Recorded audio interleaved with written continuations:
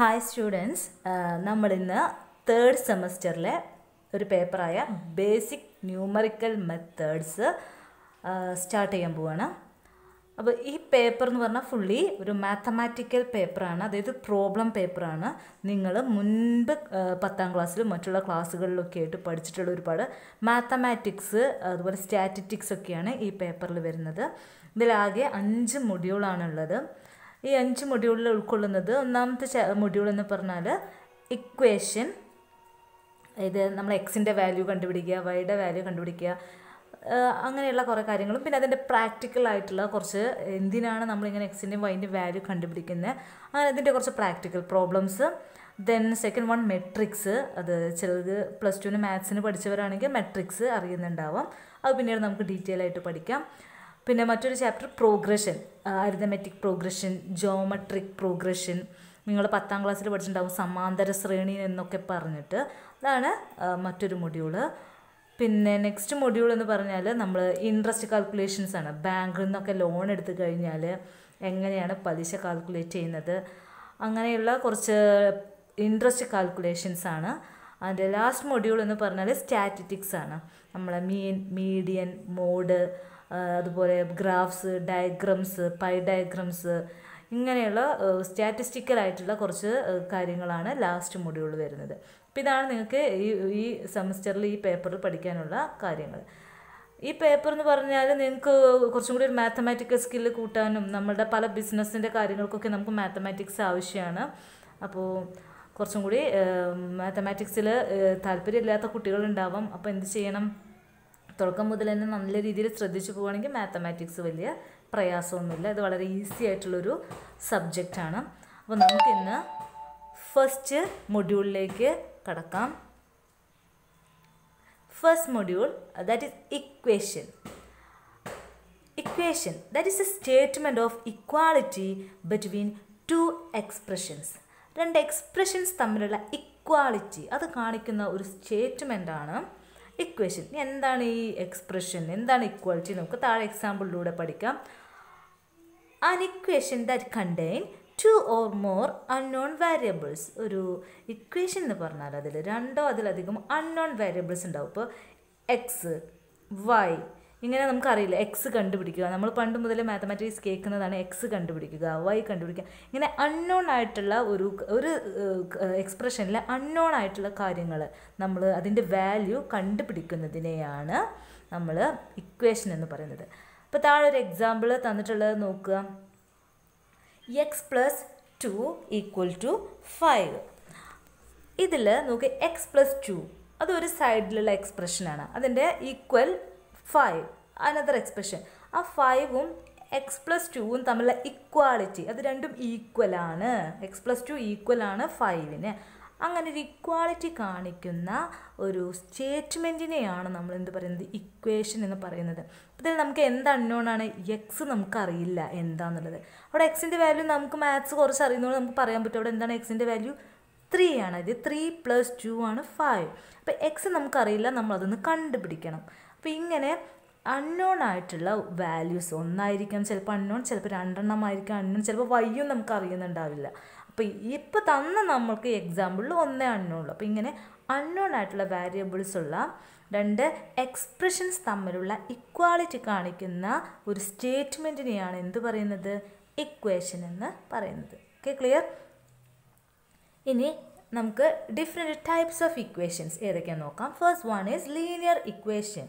Linear equation that means which contain only 1 unknown variable. ഒരൊറ്റ unknown വേരിയബിളിലെ ഇതിലുണ്ടായിരിക്കുന്നത്. ഇപ്പോൾ example നോക്കൂ, 2x + 3 = 7. അതിൽ എക്സ് ഒരൊറ്റ വേരിയബിൾ നമുക്ക് അൺനോൺ ആയിട്ടുള്ളൂ. അപ്പോൾ ഇങ്ങനെ ഒരൊറ്റ വേരിയബിൾ അൺനോൺ ആണെങ്കിൽ that is called linear equation. ഇനി നമുക്ക് കുറച്ച് ലീനിയർ ഇക്വേഷൻസിലെ പ്രോബ്ലംസ് സോൾവ് ചെയ്യാണ്. അപ്പോൾ നിങ്ങൾക്കറിയാം മാത്തമാറ്റിക്സിൻ്റെ പ്രത്യേകത എന്താണ്, നമ്മൾ വായിച്ചിട്ടും കേട്ടാലൊന്നും പഠിയില്ല, ചെയ്ത് പഠിക്കണം. അപ്പോൾ നിങ്ങളിതിൻ്റെ കൂടെ തന്നെ നോട്ട്സും എഴുതി പോവുക. അടുത്തത് പ്രോബ്ലമാണ് ഞാൻ ചെയ്യിക്കാൻ പോകുന്നത്. അപ്പോൾ നിങ്ങൾ കൂടെ നോട്ടും കൂടി കയ്യിൽ വെച്ചിട്ട് വേണം ക്ലാസ്സിനിരിക്കാൻ. അപ്പോൾ നിങ്ങൾ ആ നോട്ട്സ് എടുക്കുക, അടുത്ത പ്രോബ്ലം ഞാൻ പറയുന്നതിൻ്റെ കൂടെ തന്നെ ചെയ്തു പോവുകയും കൂടി ചെയ്യാം. Okay, So, practical problem 1.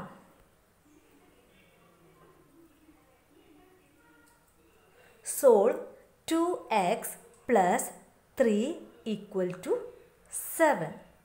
ഇതിൽ നമുക്കൊരു ലീനിയർ ഇക്വേഷൻ ആണ് because here only unknown variable, that is x.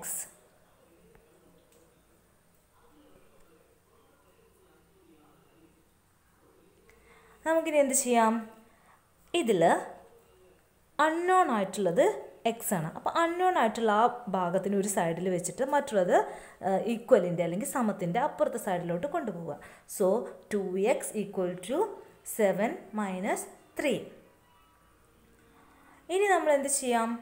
2xൽ നിന്ന് 7ന് 3 പോയാൽ 2x equal to 4. Then X നമുക്ക് എന്ത് ചെയ്യും? അപ്പോൾ 2x ഈക്വൽ ടു 4 ആണ്. 2x എന്ന് പറഞ്ഞാൽ എന്താ? 2 ഇൻറ്റു എക്സ് ആണ്. അതിൽ നിന്ന് എക്സിനെ മാത്രം അവിടെ വയ്ക്കുക. 2ന് അപ്പുറത്തെ സൈഡിലോട്ട് പോകുമ്പോൾ ഗുണിക്കണം എന്നുള്ളത് എന്തായി മാറും? ഡിവിഷൻ അല്ലെങ്കിൽ ഹരിക്കണം എന്നായി മാറും. സോ 4 ഡിവൈഡഡ് ബൈ 2 ആവും. So the answer X value is 2. Clear? ഇനി നമുക്ക് ഒരു സെക്കൻഡ് പ്രോബ്ലം നോക്കാം. Problem 2. Write down the question. Solve 3x plus 4x equal to 35.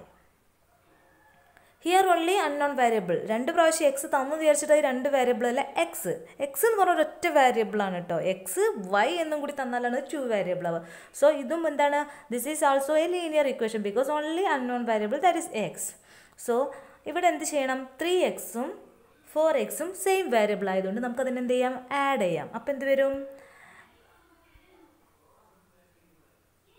7x equal to 35. ഇതിൽ നിന്ന് നേരത്തെ പറഞ്ഞ പോലെ എന്ത് ചെയ്യുക? എക്സിനെ മാത്രം ആ സൈഡിൽ വെക്കുക. ദെൻ 7 ഈ സൈഡിലോട്ട് വരുമ്പോൾ 35 ഡിവൈഡഡ് ബൈ ആയി മാറും 7. സോ 35 ഡിവൈഡഡ് ബൈ 7 ആവും. ദെൻ അപ്പോൾ എക്സ് എന്ത് വരും? 5. ക്ലിയർ? സോ ഇങ്ങനെയാണ് ഇതിലെ എക്സ് വാല്യൂസ് കണ്ടുപിടിക്കുന്നത്. ഇതൊക്കെ സിമ്പിൾ പ്രോബ്ലംസ് ആണെന്നറിയാം, എല്ലാവർക്കും ഓൾമോസ്റ്റ് അറിയുന്നുണ്ടാവും. എങ്കിലും അറിയാത്ത ചില കുട്ടികളുണ്ടാവാം ഇതൊക്കെ, അതുകൊണ്ടാണിത് പറയുന്നത്. പിന്നെ സ്റ്റാർട്ടിങ് തൊട്ട് നമുക്ക് പോവാൻ പിന്നുള്ളൂ. ഇത് വളരെ സിമ്പിളായിട്ടുള്ള പ്രോബ്ലംസ് ആണ്. Next third problem.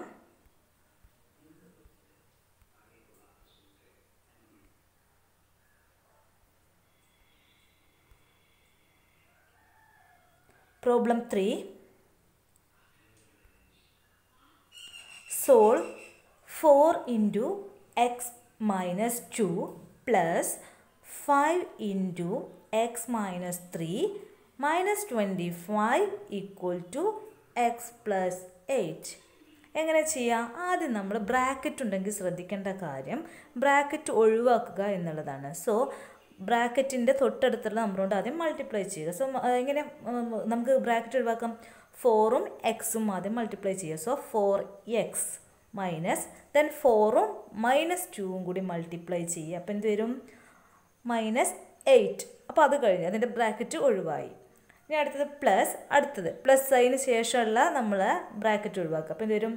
5 into X 5x minus 5 into -3 minus 15 then minus 25 equal to x plus 8. Clear? ഇനി നമ്മൾ എന്ത് ചെയ്യണം? എക്സ് ഉള്ളതൊക്കെ ഒരു സൈഡിൽ വെക്കുക, നമ്പേഴ്സിനൊക്കെ അപ്പുറത്തെ സൈഡിലോട്ട് കൊണ്ടുപോവുക. അപ്പോൾ എന്ത് വരും? എക്സ് ഉള്ളതെല്ലാം ഒരു സൈഡിൽ വെക്കുക. 4x പ്ലസ് ആ സൈഡിൽ വേറെ എക്സ് ഉള്ളത് ഏതാ? 5x. പിന്നെ അപ്പുറത്തെ സൈഡിൽ സമത്തിൻ്റെ ഈക്വലിൻ്റെ അപ്പുറത്താണ് എക്സ്. അപ്പോൾ ആ എക്സ് ഈ സമത്തിൻ്റെ ഇപ്പുറത്തേക്ക് വരുമ്പോൾ എന്ത് വരും? -x ആയിട്ട് മാറും. സോ ദെൻ ഈക്വൽ ടു ഇനി ആ സൈഡിലുള്ള 8നെ അവിടെ തന്നെ വെക്കുക. അപ്പോൾ അതിൻ്റെ സൈൻ മാറില്ല. ആ 8 അവിടെ വെച്ചു. ഇനി ഈക്വലിൻ്റെ റൈറ്റ് സൈഡിൽ നിന്ന് നമ്മൾ ഇങ്ങോട്ട് കൊണ്ടുപോകുമ്പോൾ ഈ -8 എന്തായി മാറും? +8 ആവും. -15 +15 ആവും. -25 +25 ആവും. ഇനി നമ്മളിതെല്ലാം കൂടി ആഡ് ചെയ്യുക. എന്ത് ചെയ്യുക? 4xും 5xും -xും കൂടി 4xും 5xും കൂടി എത്ര വരും?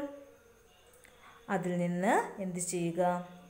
9xൽ നിന്ന് -x പോയാൽ 8x.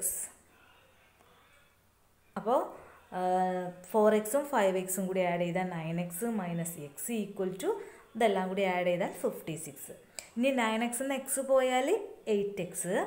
8x equal to 56. Then X equal to നേരത്തെ പോലെ 56 divided by 8. So answer that is 7. I think you got the idea.